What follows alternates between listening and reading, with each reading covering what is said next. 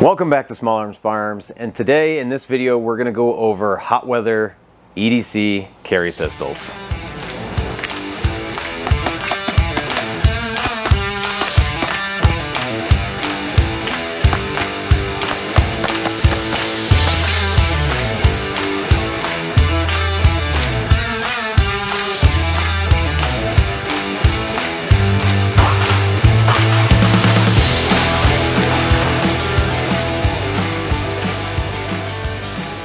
Now, what do I mean by like hot weather summer carry? Mostly like for someone like me that is skinny, whatever, carrying like a compact or even like the X Macro, wearing gym shorts and lightweight t-shirts, they like to print a lot on me, especially with wind blowing or anything like that or being active. So I need to have something that's going to be a little smaller. And that's where the original P365 was great at doing. I mean, you could almost use that as a pocket pistol. It was so small. And over the last year, my go-to carry has been the Shailotech 17 round lower, which is this, and using the Parker Mountain Machine Comp with the 3.7 inch barrel. So an XL barrel length P365. Unfortunately, the little bit of an extended grip and just the size of the pistol really just prints a little more. Now, in all reality, is that a big deal? Probably not, because most people aren't staring at your crotch level and they're probably never going to notice it. But for me, just being able to wear clothes that are comfortable for me at 95 or plus degrees and hot days, and I don't always want to wear pants. And I think another part of that, which is huge in the firearms community, is people just look at concealed carry as, oh, I have to wear tactical pants, a tactical belt, and starchy clothing, long sleeve shirts.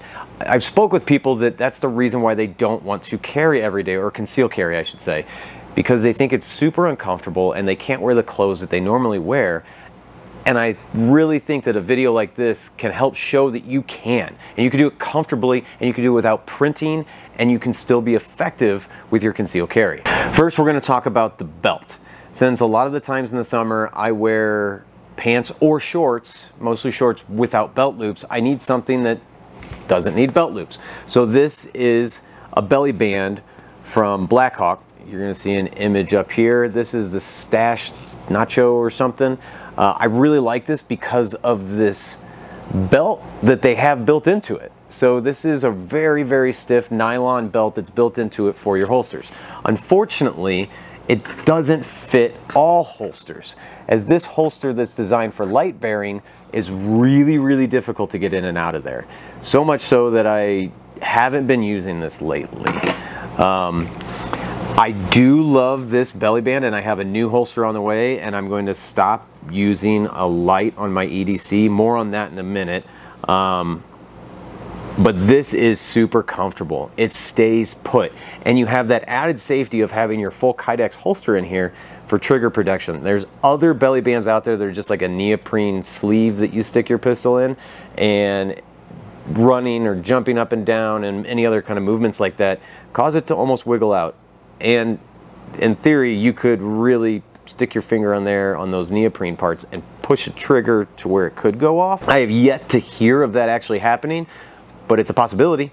The other part about this is, especially if you're wearing something like gym shorts, this gives you a bunch of extra little pockets that you can put different things in, whether it's your phone, slides right in there.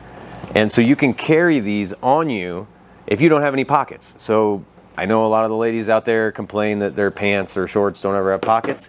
This thing's got you covered, and it secures it nice and tight. I was running with this thing with a pistol in it, and it does not move. And it just has that added security of being able to use a retention Kydex holster in there. So I really do like this belly band a lot. Now, since I can't use the belly band currently, there is another one that I have spoken about in my EDC belt video, which is from Comfort Concealment. And this one is its own belt. So it's a neoprene belt with silicone built onto it to where it's nice and grippy onto your shorts. So if you start doing any kind of active movement, the silicone does actually stick to your shorts very well, for just like your gym shorts. With that being said, it also attaches to your Kydex holster just like a normal belt would. It's just very flimsy, it's lightweight. I've been using this non-stop this summer so far because my current holster setup is a light bearing holster, which does not fit very well inside of the Black Hawk belly band. So a few of the benefits of the Comfort Concealment one is it's very lightweight. It's not as tall as the belly band on you. You barely even notice it, you're wearing it. With that being said, in hot weather, it also doesn't cause you to sweat as much because the belly band is a much larger belt and it can cause you to sweat a little bit more. So this is more comfortable. Now, as far as staying in place in active movements, it does a pretty good job at it. Jumping up and down, running around, being active all day. I didn't have any issues with this, but the belly band version does stay put better. It is much more secure, and I will go with the belly band again. Even though you sweat a little bit more and it's not as comfortable, it still is fantastic at what it does. The difference is this is just like your normal belt. It'll fit any size holster with sidecars and light attachments, anything you want, because you can attach basically the whole length of the belt. It is Velcro attachment for it, and I don't know how long this will last, to be honest. So far, in about 2 months worth of use, it has held up great. I haven't had any issues with it coming off of me. And the other huge benefit of it is it's super cheap. Compared to some of the other EDC belts that you wear that are nice, stiff, nylon, or with steel inserts, this thing's only, I think, 40 bucks. You're seeing an image on your screen right now. And I actually thought I lost my first one. Turns out it was just in like some back pocket of my trunk in my car. I don't know why I put it there, but I ordered another one because they're so cheap, and now I have two. And I don't have any regrets about that. Now, another benefit for the belly band is if you use a holster with a wing or a claw on it, since this is kind of like a nylon, when you put that in, it's not gonna have as much tension on the wing to push that grip back into your belly, into your abdomen. I tightened this up pretty good and I haven't had too much of an issue, but the actual nylon band on the belly band does seem to push that grip into your abdomen a little better. Some people might not like that, but when it comes to avoiding printing with activewear shirts and gym shorts, I like it to push back as much as possible. Not a huge difference by any means. It still conceals very well, and I can't recommend either of those belts enough. If you're really looking for gym shorts belts, I would go with those. I've tried the Filster Enigma, and there's just so much going on with it. It's okay on the comfort level, but I hate the leg strap, and the adjustments on it just take a long time. I had to sell it. Okay, on to the real deal here. We have the belts. We're gonna talk about the pistol. So the one I have switched to, which is not much of saying I switched, is still gonna be a Shalotech lower with the P365 XL length slide on it with the Parker Mountain dedicated compensator and 3.7-inch barrel. The optic is an EPS carry from HoloSun, and what is going bye-bye is going to be the light. Maybe going off a little bit on a tangent here, and I know some people are going to completely disagree with me. My home defense firearms all have lights on them because it could be night, I could be sleeping, it could be dark, and I need a light to positively identify what the threat is or the target is, because it could just be one of my children stumbling around in their sleep on the first floor. I don't know what it's going to be, so I need a light to be able to identify the target. The difference is on an EDC for concealed carry, this is not coming out of the holster unless I have already completely identified a threat. I'm not drawing this firearm out unless the trigger is going to be pulled. So I already know what I'm shooting at. I don't need a light necessarily to tell me that. The size of the holsters and the ease of concealing and carrying makes it a little bigger, and to a point to where it's just kind of annoying. And I want to make sure that people are always going to be carrying at least, so we can defend ourselves, so we have that ability. And I'm going to be removing the light from my concealed carries because of that. If you're pulling your pistol out to scare someone or to end a fight without having to make a shot, then you're doing it wrong. That's a crime. If you draw your pistol, it better be because your life is in danger or you face grievous bodily harm. And that's how the law is written, depending on your state, I should say. I already know what my target is. I've already identified the threat. I don't need a light to do that. Whereas in my house, I really do need a light. So my shotguns, my rifles, my handguns that I have in the house do have lights on them. And that's what I will rely on. Again, from the previous video, this is the Tyrant CNC IntelliFire trigger. Still love it. It has also has the tactical trigger spring kit in here. What we're going to compare though is what I was previously using as my summer carry was the stock P365 XL grip module. This has the laser stippling from the factory on it, and then it also has the Tactical Development Pro ledge. So it's similar to a gas pedal, but it's just a ledge. So it does give your thumb a nice spot to grip. It is a good indexing spot, and I really do like how it shoots.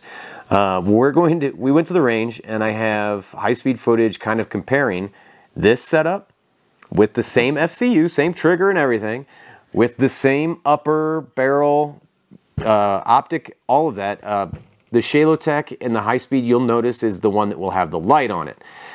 What I really wanted to test and see was if this makes a huge difference with an actual gas pedal, or what Shalotech calls a thumb throttle, versus just the ledge. And the Shalotech actually has a slightly wider grip. I don't know if the camera is really picking that up, but that wider grip, it's not much, and it doesn't cause it to print anymore on my body when I'm wearing it, but it fills your hand up significantly better than just the stock XL, whereas my fingers pretty much wrap all the way around this, and I don't really have anywhere for my offhand to go. These are newer complaints that we can now make against micro and subcompact pistols as the technology keeps advancing, and we realize that, hey, we can implement things from the competition pistol shooting world into duty carry world of pistols because they work so well. Now, I just got this, so this is the 12 round lower from Shalotech. So if you've seen any of my previous videos or you know anything about Shalotech, they sell these kits. So the whole pistol's modular, and I'm showing you some images on your screen here. So I started with the 17 round lower. Again, I felt this was too large for everyday carry in the summer for me here, and now I have converted it over to the 12 round lower. What that includes is this lower piece, the back strap, and the grip panels. A nice thing that Shalotech just recently did, and I reached out to them about this because one of my original videos, I even discussed when I was reviewing them, the grip panels on here don't have a whole lot of texture on them. I would say they're better than most of the other compact carry pistols I have held, like the stock P365 and like Glocks or the Beretta, the PX4 Storm, I believe it is, the Daniel Defense. Like, these were still better, but they could have more texture. I'm not gonna lie, they could have more. And they did that. So I was having some issues with the autofocus. I had to fix it. But, so this is the new, really textured grip that Shalotech has released. And it just has way more texture on it than the original one. And this is apparently their new standard one. So when the new grip arrived that had this really kind of aggressive, it doesn't tear up your hands. It still isn't as aggressive as the lock grips on my Shadow 2, but it is a nice improvement. It really keeps your hand there. I mean, if you had wet hands, or blood on your hands, this grip's not going anywhere. But my concern was, how is this gonna feel against my abdomen, bare skin, all day, rubbing up and down on it, especially if I'm moving actively. After wearing it just 48 hours straight since I got it, I didn't even notice any difference compared to the stock P365 XL one. I don't know how they did it or why it's like that, but I did not notice it. So I'm gonna go ahead and roll some footage here of trying to compare the XL versus the Shailotech and the tactical development ledge versus the thumb throttle. So now it just takes the 12 round mags instead of the 17 round macro. So I don't have a problem with my pinky fitting all the way on there. The heel of my hand though does slide off, not slide off necessarily, it just protrudes further. So I do get a better grip with the 17 round frame compared to the 12, but as compared to the regular stock X macro, which I only really get, my hand just goes all the way around it. There's zero palm swell to it, and I don't feel like I have as much room here. The ledge on this is nice, that tactical development ledge, but nothing beats that thumb throttle that Shailotech puts out. So.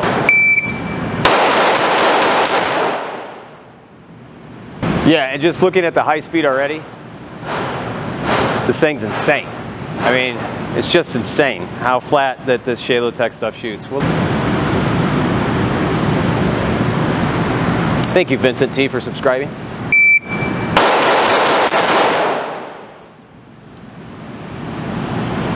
That was a 202. The first shot was a 90. Then a 25, a 23, a 21, a 22, a 21. To give me a 202. So I mean, I definitely run some of my competition guns faster, obviously. But the trigger feels great. This Tyrant Designs trigger, I really like it. The tactical trigger spring kit that's put in here really does work phenomenally. But a lot of that recoil mitigation and coming back to zero is right here from Parker Mountain. And this thumb throttle from Shailotech really just makes a world of a difference. So a 188. So that was an 82 first shot. Then a 24, then a 22 split, then a 19, then a 20, then a 21. So as I'm warming up, I'm kind of bringing those splits down. First shot's getting a little bit better. Now let's go ahead and take this apart. We're gonna swap the FCU and the slide over to the stock with the tactical development ledge. If I could hit high speed for once in my life, damn it. So I've definitely warmed up. It's a 199 with an 80 on a first shot. 25, 26, 23, 24, 21. So the splits are slower. I can feel it rocking a little bit more, not a lot. Obviously those splits are pretty damn close to what I was getting with the Shailotech, but it doesn't feel as comfortable, and the dot is definitely, to whereas the dot kind of stayed like a couple inches from the top of the A zone. Now the dot's going past it. So it is giving me a little more rise. We're gonna have to get on high speed though and get actual proof of that if I can actually remember to hit it with my toe. I need to get help with a cameraman.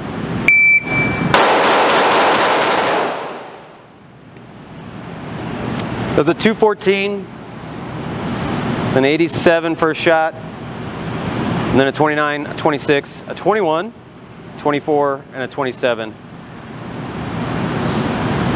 I'm gonna go back to the Shailotech here in a second. I wanna shoot a couple more mags with this one, kind of go back and forth, see where I feel, and then obviously get home and look at the high speed and see if I can actually tell the difference in the rise and the follow-up shots, and see what kind of impact having that, just that better texture and a little bit wider grip with that thumb throttle that sticks you planted. I want to put a big thank you out there to Cherry Creek Gun Club for letting me come out here and do this. I am a member at the range. It's a lot of fun here. cherrycreekgunclub.org. Check them out if you're in the Colorado area and you're looking for an awesome indoor range. 20 pistol bays, automatic carriers, 2 indoor 100-yard rifle ranges, chronograph setup, all that good stuff. Heating, air conditioning. It's your all year round shooting center. So just from that range session, what I can take from that is the thumb throttle from Shailotech, the dedicated gas pedal. It plants your thumb there to where you have leverage, where you can hold it steady and it doesn't want to flip up and down as much. I didn't really see a huge difference in my split times, and you can see that from the high-speed footage that we're showing here. The times were faster, but when you're talking faster in like 2/100ths of a second, 4/100ths of a second, you really don't notice it a whole lot when you're shooting it or when you're watching it on high speed. But you can see that at majority of the time, I'm shooting the Shailotech lower faster than the stock one with the Tactical Development Pro Ledge. I only give that to the fact that it just feels more stable in the hands. It feels like I have a more secure grip and I can control it better. Same triggers and everything, and I did a lot of shooting with this. I wanted to warm up, so I did about 5 bill drills with each, a couple more, and then I started kind of really, the footage you're seeing is the comparison of towards the end where I was warmed up on both of them to make sure that I was getting a more consistent result. And my split times with the Shailotech were usually around anywhere from 18 to 22, whereas the stock one were more like 19 to 25. It's not a real difference, especially when it comes to self-defense, where there's going to be a whole lot more factors involved than your just ability to pull the trigger 3/100ths of a second faster. But where I did notice a difference in shooting it was the dot, and how the dot would leave the A zone with the stock XL lower, and then I'd wait for it to come back down and pull the trigger.